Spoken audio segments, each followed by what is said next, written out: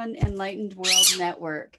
And today's topic is embracing the shadow and how it's only through embracing our darkness that we get to really embody the light. So before we get started, let's just take a minute to get present, and let's take a deep breath in through your nose and hold it. And imagine clean, crisp oxygen just flooding your lungs and flowing into your bloodstream and nourishing every cell and every organ with vital life energy. And as you exhale, exhale any tension, any stress. And now let's take another deep breath in through your nose and hold it. And as you allow that oxygen to fill you up, imagine that it's sparkling with light and brilliance and energy and moving into and electrifying your molecules and electrons and lighting up all your cells from the inside out. And as you exhale, exhale any remaining stress, tension, negativity, fatigue. And now let's just gently press our palms together and really softly rub your fingers against your palms and feel that wonderful, wonderful sensation, and allow yourself to become present right here, right now, to the deliciousness of being physical and being here.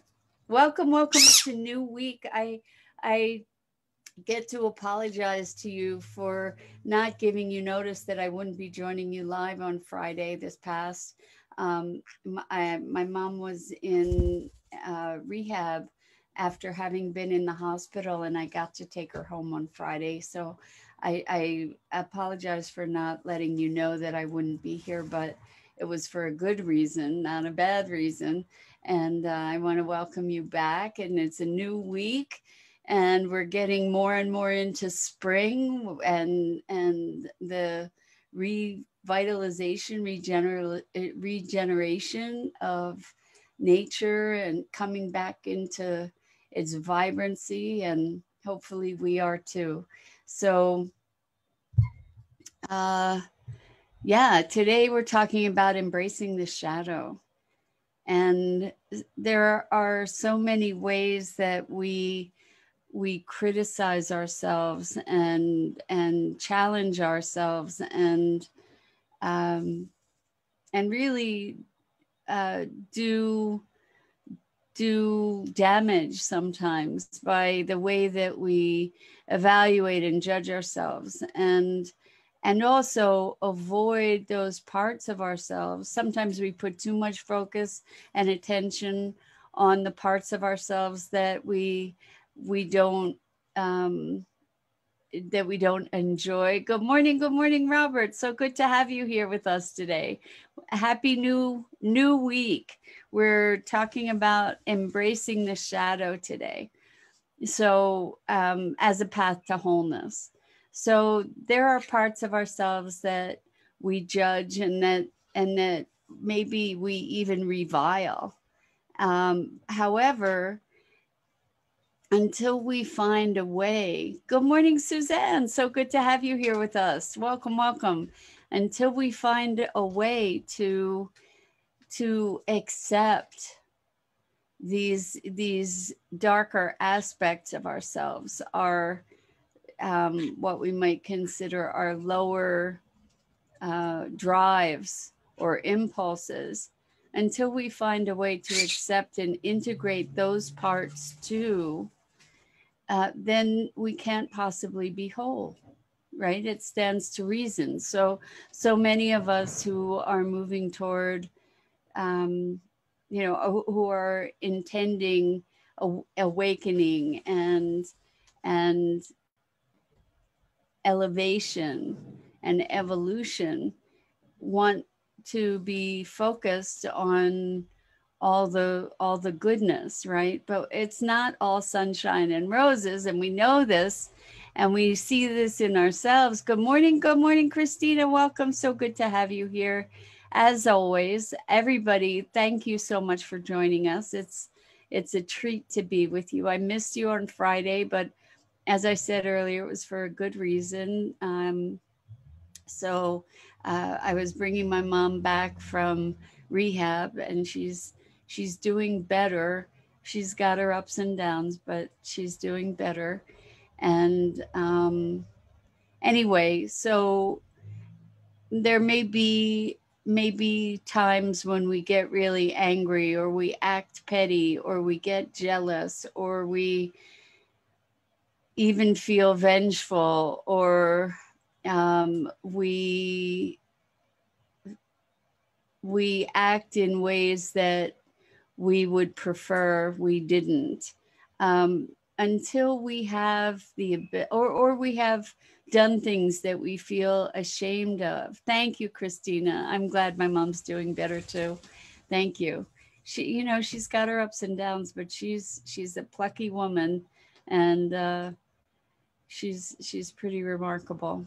Anyway, so um, these parts of ourselves, we are all things. We are all things. We are not just sunshine and roses, as I said. It's not all stardust and unicorns, right? We have our aspects that are.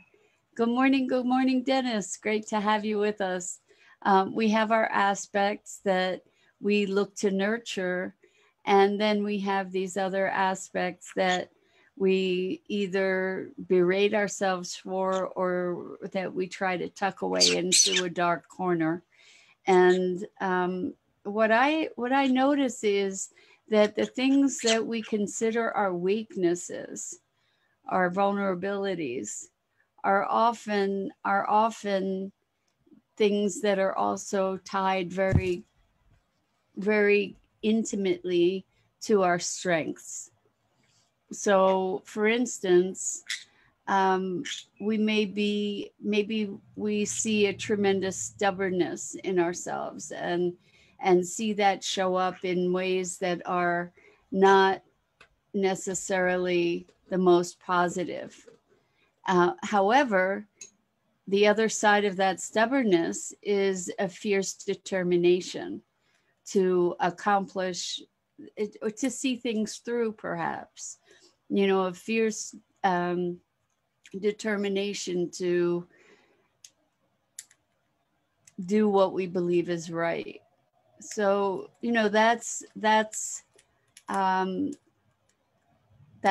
two sides of a coin. We might see some level of arrogance in ourselves at times, and the other side of that arrogance is the self-confidence that allows us to blaze new trails. For instance, we may feel like we're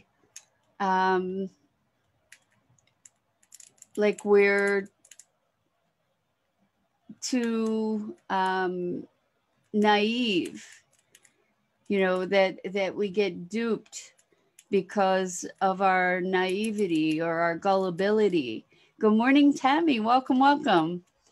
But we're talking about embracing the shadow. So, maybe we consider that our naivety is a failing for some reason. But on the other side, that same naivety, or that is an innocence, is something that allows us to perceive incredible beauty in the world, to give people the benefit of the doubt, for instance.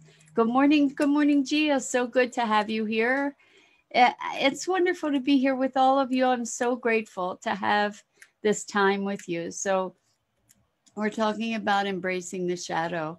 And so one way that we can start to integrate these parts of ourselves. Good morning, Andrea. Welcome. It's great to be here with you. Is to recognize the flip side of the coin. So, for instance, maybe we have issues around anger. Well, the other side of anger is passion.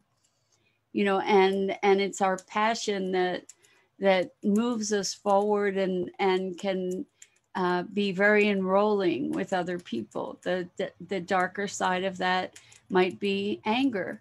So the thing is that as we get to recognize the other side of the coin in these cases, then maybe it gives us a greater inroad to being able to accept that part of ourselves that expresses in on occasion in not the most positive ways.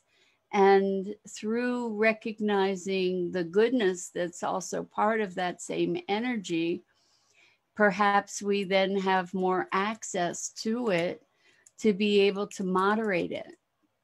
I'm wondering if you guys have any experiences to share in regard to this light and shadow contrast. I'm not going to say dichotomy, because I don't think it's really a dichotomy. I think it's part of the same thing. It's all one thing. It's just the different avenues through which the energy gets expressed. And so I think when we can recognize that if we lost our whatever it is that's driving the anger, for instance, well, what might be driving anger is not just passion. It may be woundedness. There may be hurt behind that. And sometimes the anger is actually a higher vibration than depression, which depression is sort of feeling much more at the effect of, whereas anger is expressing. There's sadness also that can be underlying the anger, but sadness, anyway, these things are at different frequencies, right? So we get to look at every manifestation has its own contrast. And also, as we stop judging these aspects of ourselves that we create shame from, or we create guilt from, as we start looking at the contrast, the positive aspect that is founded in the same primal energy, perhaps we have the ability to embrace these things. And I've spoken about this before. Rather than letting go, being Westerners, we're really more acquisition oriented than we are in the letting go phase kind of thing. So rather than imagining letting go of the anger, another way to approach it is to expand to include the anger. And that is, rather than disenfranchising these parts of ourselves, expanding to include that, for example, to recognize that that's part of us. When we do that, we recognize not only is it part of us, but it isn't the whole of us. It's an essential part of the whole, because as we exile these parts of ourselves that we don't revere as highly as other parts, what we're doing is fracturing ourselves. And what we want to do is to become whole. And in our wholeness, we can recognize that no one incident, no one aspect of ourselves is the defining aspect or the defining moment, and unless we say so. And our saying so tilts the focus, tilts the importance that we give to something, and we can then have an incident in our lives that then becomes the central focus of the identity that we take on, or of our view of who we are. But that's not accurate. It's not accurate in terms of the reality. There is a bigger picture. So Gia says, what I've learned in process of healing anxiety and suicidal thoughts is that there is a lot of suppressed anger that turns inward when not expressed, and fear of expressing anger due to imagined consequences sometimes leads to turning it inward and leads to self-harming. And it's not about expressing it as imagined. We can let it come up and then choose our response. It's been so helpful and enlightening when I came across my suppressed anger. Gia, that's a beautiful, beautiful, brilliant observation. So what happens is the dynamic that you've expressed here, that you've explained so well, is that when we have anger that we suppress, it turns inward and it turns into depression. And it is just by turning your anger inward and suppressing it, that is self-harming, but oftentimes it shows up in more, even more destructive or outwardly observable self-destructive behavior. And so oftentimes underneath the depression that we experience is rage. And the rage is often, at least in my experience, the rage that I felt was at suppression. Suppression in the environment in which I was living, and also primarily, ultimately self-suppression. But we learn, I think that self-suppression is often a learned behavior, where we are taught that if we don't suppress ourselves, the consequences are dangerous, sometimes physically dangerous, sometimes emotionally or relationally dangerous. But so we start to learn that we need to suppress our voice, to suppress our own expression, because the consequences are too dire.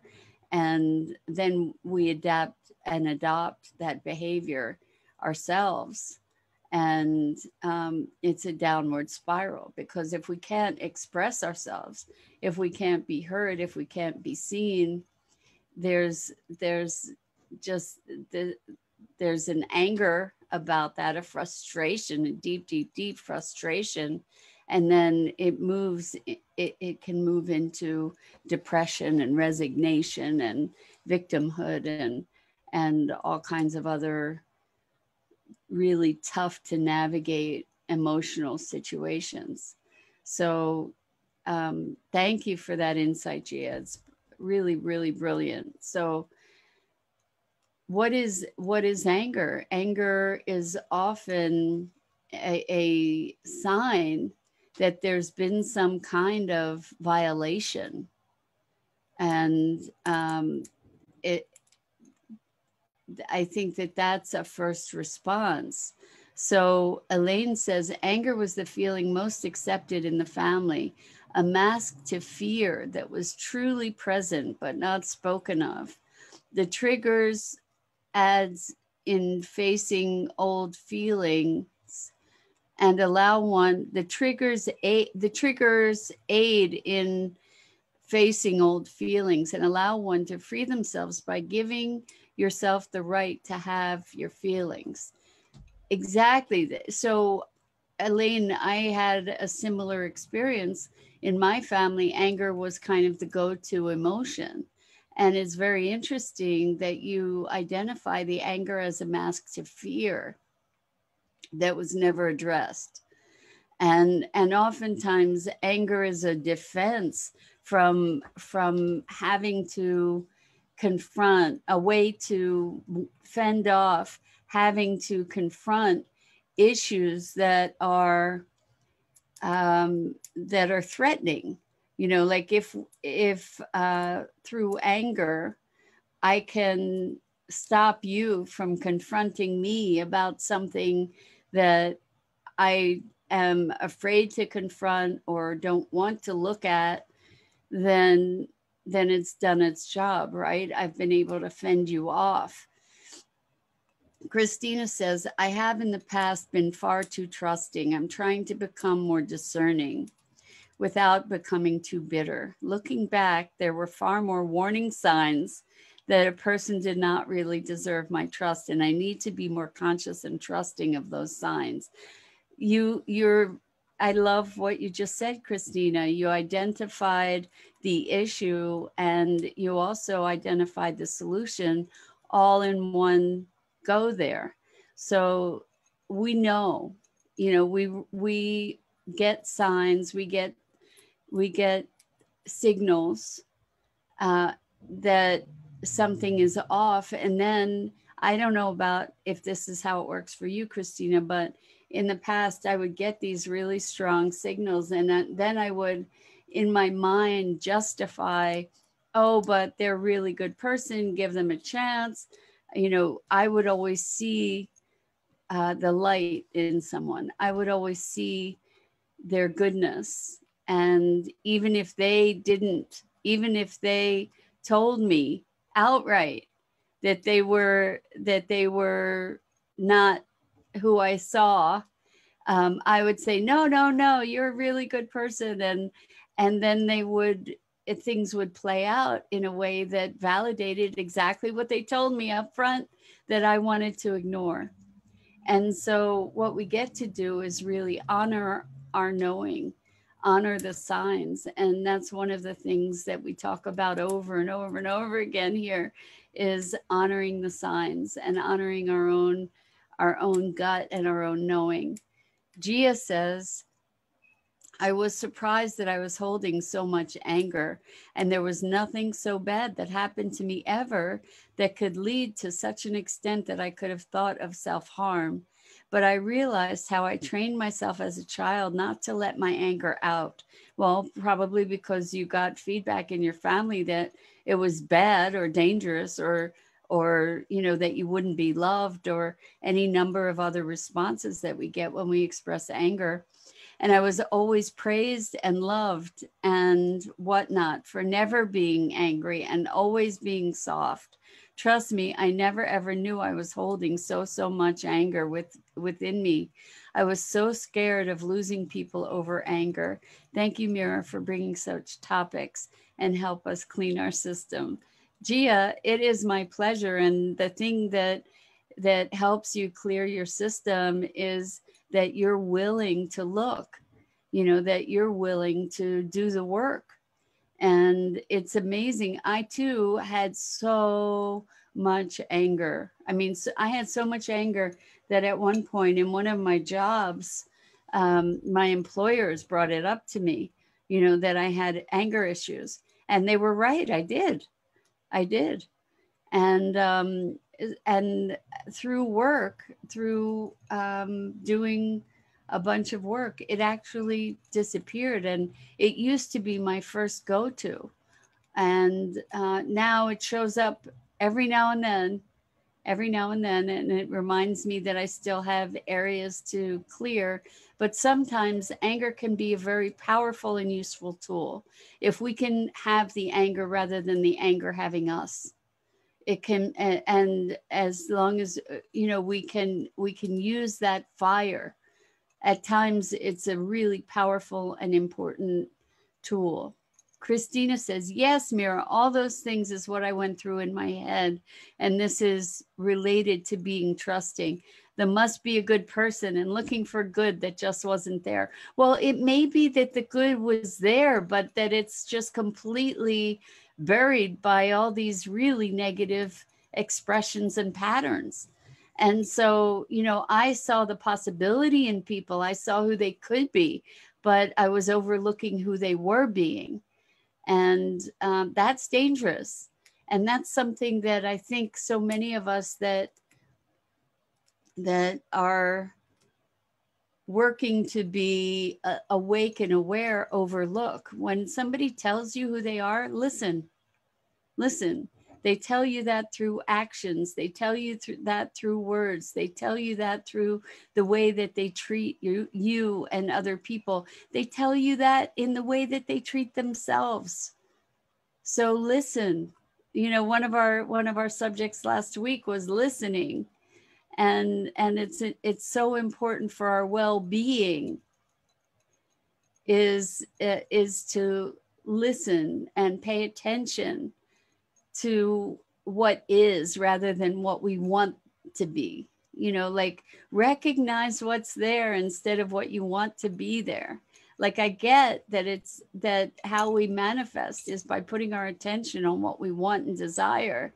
However, let's also not ignore what's there. You know, we could say, I don't want that cliff to be there, and just keep walking and fall right off of it, you know? So I want you to be respectful of yourselves and recognize, you know, what you know. There are things we know. We get these major warning signs. Gia says, having anger rather than anger having us. Wow.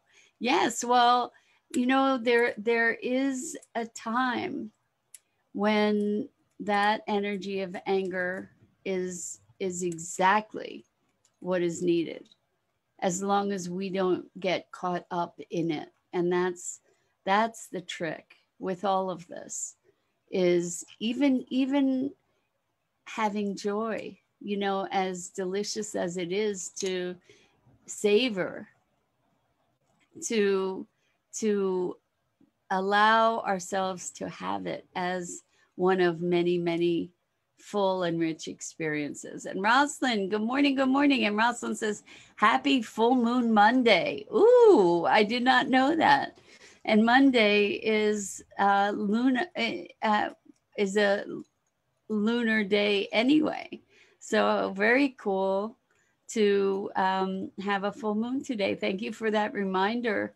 Something else to celebrate as we move closer and closer into, or as we're kind of, at least in the US, we're kind of on the East Coast in the midst of spring. The blooms on the trees, amazing. My mom says it's like an impressionist painting this time of year, these few weeks.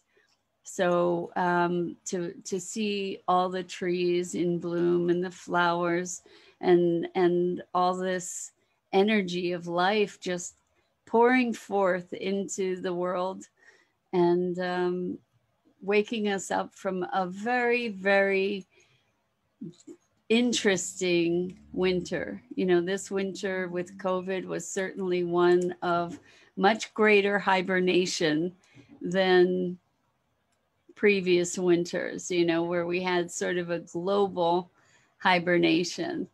And to be coming out of that and to be coming more to the, for many of us, coming to the end of the isolation of COVID. And I realize that this isn't the case all over the world, but in the US, thankfully, we are maybe seeing the end of this crazy COVID era. We can only hope that that's the case. So Elaine says, anger is a way to survive in an experience where you fear you may not survive, that life is a threat. The greater the anger, rage, the greater the fear, terror within. These energies will manifest in our lives until it is resolved. Mastering the emotional body, a powerful experience in mastery on the journey. It is, Elaine, always adding something really powerful to these sessions. Yes, it is. And anger can be a way to quell a threat, you know, by expressing that rage and that fury. It can stop an onslaught. sometimes. And I have found that to be the case on occasion. Unfortunately, it's unfortunate to have to employ that, but there's a place where the anger is an expression of power and strength that inspires fear in somebody else or in an adversary. And so it's not just an expression of fear, it can be an expression of power.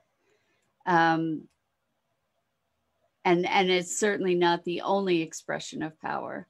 It's very interesting because I've also heard of situations where in those adversarial situations, when the person has the presence to be present to powerful love, that is the greatest power. It's just a matter of what kind of presence do you have to be able to experience and express that love. So interesting, you know, it's all different degrees to be able to make that kind of recognition. And Gia says, we have strict lockdowns here in India. I was thinking of you, Gia, because I know that right now there's a horrific surge of COVID in India. Yes, big prayers for our friends and loved ones in India who are really suffering this tremendous surge in COVID. And I know that it's bringing support and assistance from throughout the world to help India move through this terrible COVID crisis. So that's why I said some of us, Gia, and I wish you and yours health, and may we stem the tide here of COVID in India and throughout the world. So Elaine says, as I have mastered these spheres within me, these experiences do not show up any longer because I don't need them to resolve an inner issue. I'm free to move on in peace and harmony. That's brilliant and wonderful. And congratulations on that, Elaine, because that's a massive transition and transformation in life, to be able to move beyond fear, like to come into a place of true strength and true trust, and to move beyond fear such that those experiences that trigger it and trigger anger are no longer showing up in your life. Christina is replying to Gia, prayers, and that's for all of us. You know, prayers to you, Gia, and to everyone in India. And Elaine says Canada is in lockdown again too. So let's put our intention and our attention on just clearing the planet of COVID, and just allowing health and connection to be present.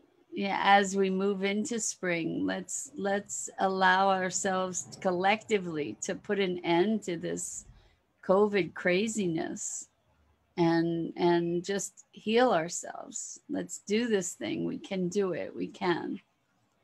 And on that note, this is, what if we see COVID as a shadow, you know, because today we were talking about embracing the shadow. And what if we were to be able to view COVID as the shadow? What's on the other side is our ability perhaps to work together to solve what seems like insurmountable issues collectively. Christina says Michigan is slowly getting better again after resurgence. People got a little too lax in prevention, but after our hospitals got filled again, we're doing better. Well, this COVID thing has been a very big lesson, a very challenging lesson on so many fronts. So much to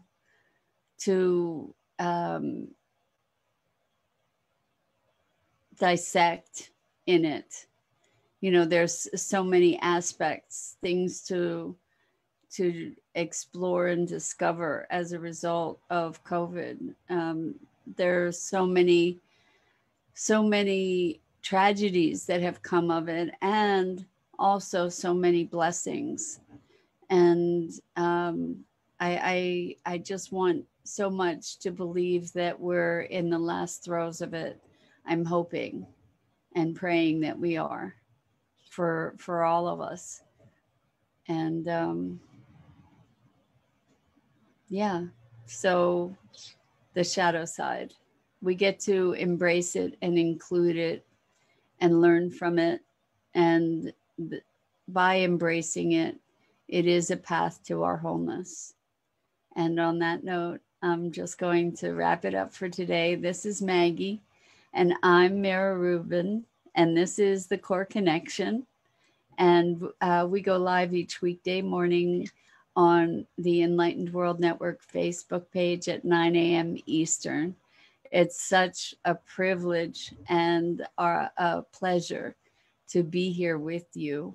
I'm just going to read these couple last comments here. From Christina, an extra prayer for our overworked medical workers everywhere that have worked such long hours for a year now. I'm with you, Christina. Yes, thank you for that. Thank you. It's remarkable what stamina and dedication our healthcare workers have devoted. And Elaine says, I know all is divine, loving light in this perfection for mankind. And everybody, wishing you a wonderful, wonderful day. Prayers out to our world, that we move into this next phase of health and well-being collectively. And until next time, so much love and such appreciation for who you are and your expression in the world.